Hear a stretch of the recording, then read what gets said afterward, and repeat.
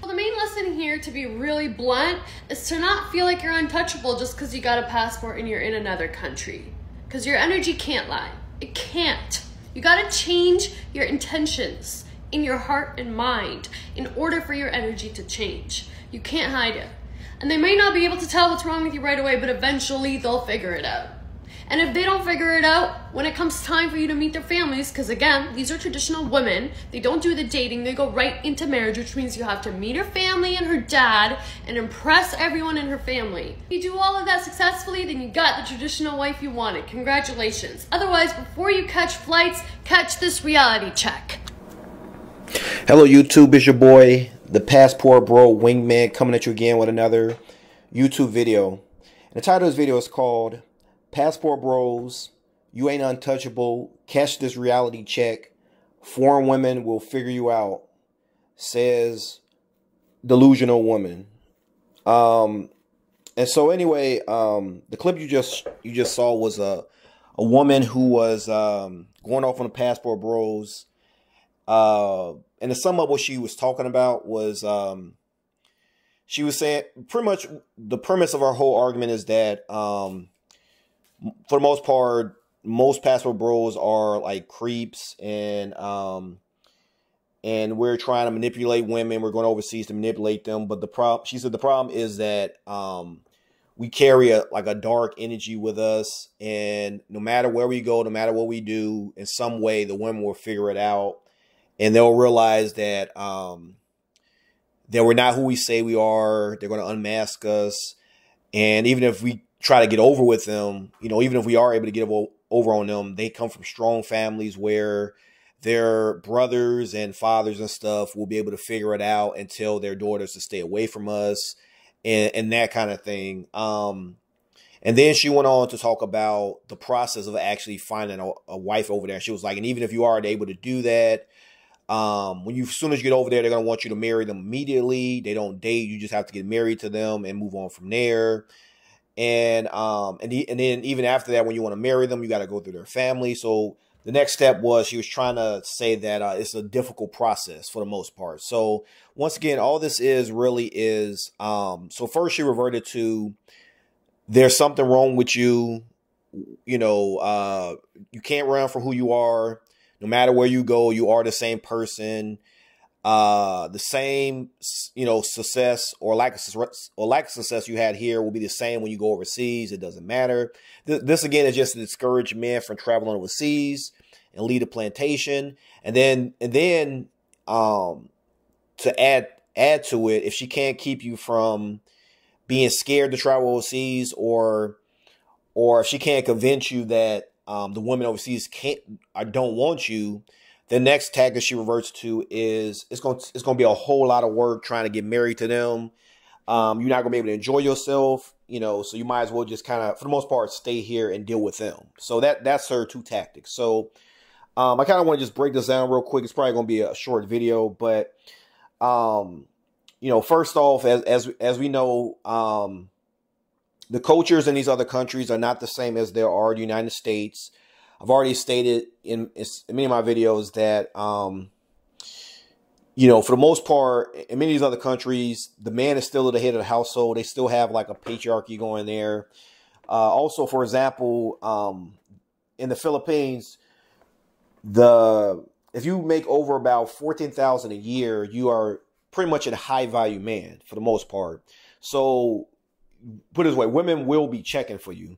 Not only that, I don't know if you noticed recently, especially on TikTok, there's been a variety of different videos of Filipinas reaching out to the men in America and welcoming them and opening their arms to them and saying that we welcome you. We're looking for our passport kings. And now I actually will display a clip of a classic one at the end. But just to let you know that they are looking for you. They are checking for you.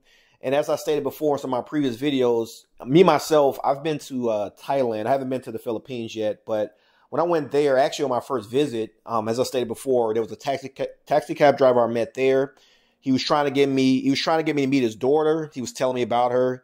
He pretty much got my Facebook. He wanted me to connect with her and meet up with her. And pretty much I say that to say that that story is not original to myself. I've talked to many other Passport Bros who've had the same experience in Thailand and the Philippines. Even Brazil, yes, talked about how in Brazil there was a guy there that actually tried to hook him up with his daughter, with her daughter as well.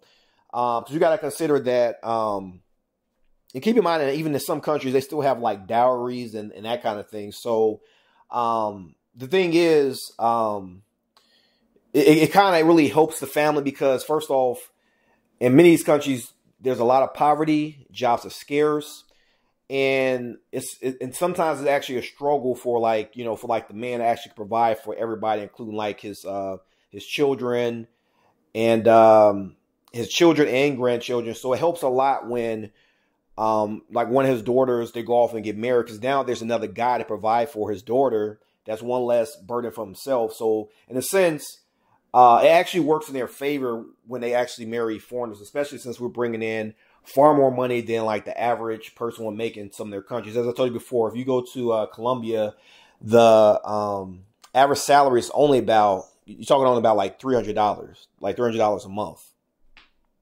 So keep that in perspective. So there's that. And then other thing she talked about was so here we go again with they are bent on believing that these men they don't want, other women don't want them to. They just can't understand why other women would be attractive to us or find value in us if they don't find value in us. So it's like they, as we stated before, like it's like they don't want you, but they don't want you to be happy either. They just want you here being a cleanup man, being an OnlyFans subscriber, or being like a Tinder admirer in which you just like their pictures or swipe on them just for their ego. So if you're not there doing that anymore, they have nothing back to fall back on when Chad and Tyrone or Pookie and Ray Ray are treating them poorly. They have no one to run to and clean up their tears and clean up their mess.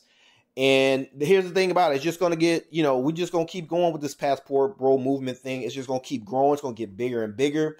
Things are going to get worse in the States as far as dating, especially for the lovely ladies. It's going to, I think recently on Fresh and Fit, he had asked them, some of the ladies know about like the Passport Bros, and a lot of them supposedly act like they hadn't really heard about it. I think some of them did, some of them did not. He only did that. He was trying to show that maybe the movement isn't that relevant, but no, I think right now we're kind of like a,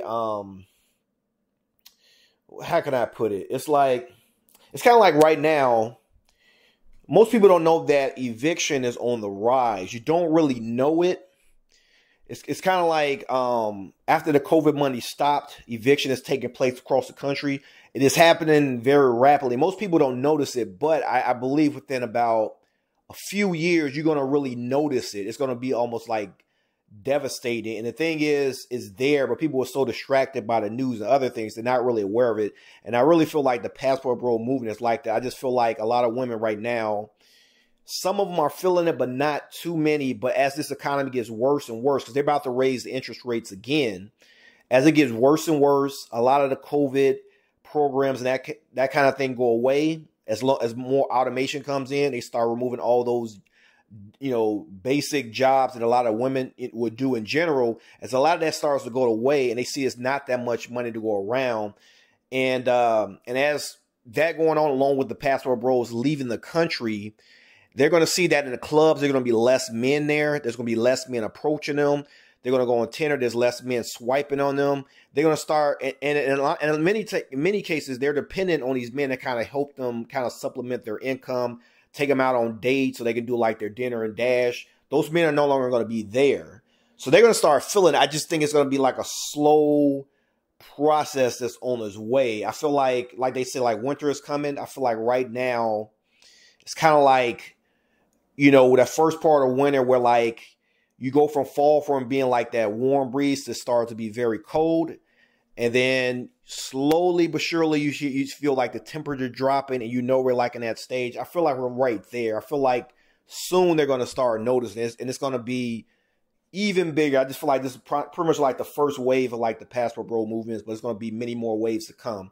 So let me go back. So to continue on, this last point I wanted to make was, she talked about dark energy. You know, put it this way, she won't know the value of the Passport Bros and the men going overseas until it's too late. Until it's too late. And once again, she's in her 40s. She has her kids by Pookie Ray Ray Chat. Then she will find value in those men, and she'll see what they say. Her eyes will be open, but it'll be too late at that point. She didn't want us in her prime. We don't want her in her decline. She will notice it then. The problem is, the reason it's taking them so long is because these older women are doubling down on their mistakes and not telling the younger women that they're making a mistake by passing over these decent men who can add stability to their life. So that's that. So she just doesn't see it. Now, the other thing she tried to say is there's going to be a long process of you meeting a woman there, dating her, divorcing her. And I just wanted to press on that a little bit. So here's the thing. When you go to these countries, you're not going to have a problem dating a woman. You don't have to immediately marry the woman once you get there. That's a complete lie. And it's almost with the exception of maybe some of the Muslim countries, or like even Indonesia, which recently passed this law where I think sex before marriage is illegal now. But even in spite of that, there's still gonna be people doing it. But the point is, outside of those type of countries, most of the other countries, especially the ones, specifically the ones that are non-Muslim, those countries in general, you can just, because here's the thing, you don't want to just immediately go and marry somebody. Like, there are stories literally of men, even on YouTube. There was a guy, I think he was in his 70s. He met a Thai woman. She's probably like in her I think she was like in her early 30s or something like that. He's like 70. So within 2 weeks, he fell in love with her and he wanted to marry her, and they got married immediately. Now, I wouldn't recommend you get married that soon. I know that sometimes being a Passport Bro and flying, you in some cases you're not really able to stay there like year round. You have to maybe do your visits in spurts. Like maybe you visit for a month or two, then you go back home, then you come back out again. So you might feel like you don't have as much time. But I would caution against immediately just marry somebody after like 2 weeks. That's too soon. You really need to vet the person that you're going to make your lifelong spouse, because me myself, as I stated before, I'm engaged to a Venezuelan woman. I've known her for like over at least like 3 years now. So and within that, I've learned a whole lot about her. She's learned a lot about me. And the whole point is that you need to really see how compatible you are. Because here's the difference. In the States, many cases, if you're not like a celebrity, something like that, you're pretty much invisible to a lot of women. And even if you try to get her, they're doing things now where they want a deposit up front to go on a date with them. They don't want to do, they want a deposit up front. Any little thing, they're disqualifying you for it. So it has guys having to try to quote unquote learn game. It just, the quality is just very poor. And in many cases, you're just going to get treated very poorly. So unfortunately, because men are so starved for attention and dates in the States, we tend to lower our standards and just put up with anything. And in many cases, some guys are so thirsty just to have a date. They just, like I said, they put up with anything. And in many cases, some guys get, what's the word? I'm not going to say needy, but kind of. And as we know, that kind of pushes a lot of the women away. But I said it to say that once you leave the United States, even if you go to Mexico, don't go to Tijuana, go to like Mexico City or somewhere further away from American influence. But once you go down into Latin America, parts of Asia, getting dates is very, very simple. Like once you, for example, you go to the Philippines, just open up your Tinder app, plenty of dates. You go to the DR, same thing. Even in like Colombia, Brazil. Now I caution you about the dating apps, mostly because, especially in like Colombia, you got to be careful because although there are some women with good intention, there are some with bad intentions as well. So I would just say use with strict caution, but but put it this way, even without the apps, it's very easy to get dates. That being said, you can date, you can date several, put it this way, you're going to have to initially at least date a few women I would say not one by one, but at the same time, as long as you know, for the most part, you let them know I'm not really looking for anything serious. I just want to date and see where things go. You know, as long as the woman agrees, there's no problems. You can date several different women. And the purpose of that is not so much to be playing the women, but it's so that you can really see if you guys are a good match. Don't just rush into a relationship. Don't do that. Don't listen to these these disingenuous women on TikTok, on YouTube saying stuff about the Passport Bros. Take your time. They let Pookie and Ray Ray and these celebrity guys play with them all the time. There's no push for them to, like, they're not on their necks like they're on our necks. For some reason, when we try to do it, we got to hurry up and get married. While y'all out there just trying to sleep around all the women.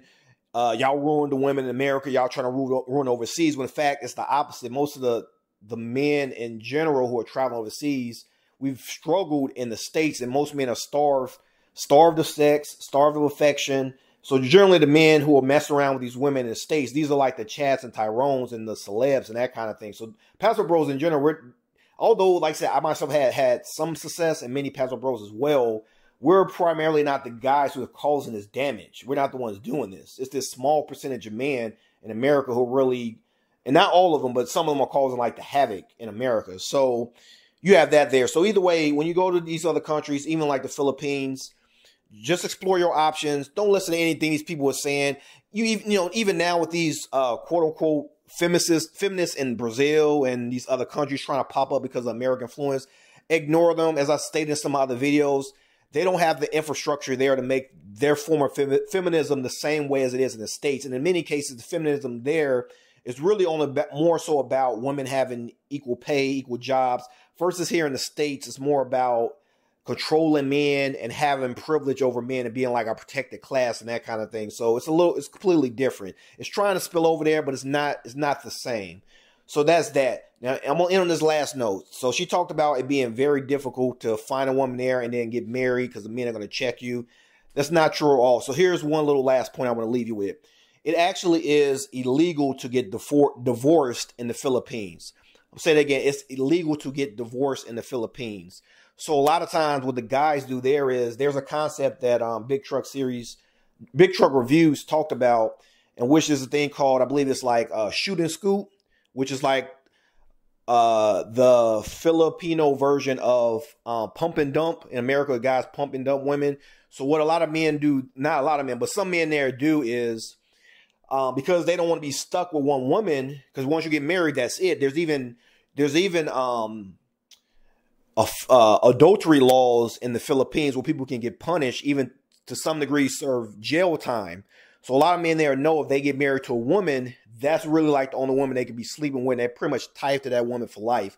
So what a lot of men there do is they don't get married. They almost do like the MGTOW type of thing. And they just either go their own way or they just wind up being like a womanizer and they just deal with a bunch of women, but they don't marry them. So that way they can kind of still sleep around and not be committed. So as a result, you got a lot of women there who do want to get married, who do want to start families, but a lot of men there won't commit to them. So that's why they're very happy that there are American men who do want to settle down with them and do want to get married and start traditional, simple families. And that's why you will see plenty of videos on TikTok of Filipinas reaching out to American men and saying, hey, they want a simple life with you. They want you to come out there, wife them up. They want to cook and clean for you and, cook and clean for you, be affectionate with you, make love to you, and be your queen, So that's that. So that's why when you go there, they're going to be looking for you. Like, I mean, it's, as I said before,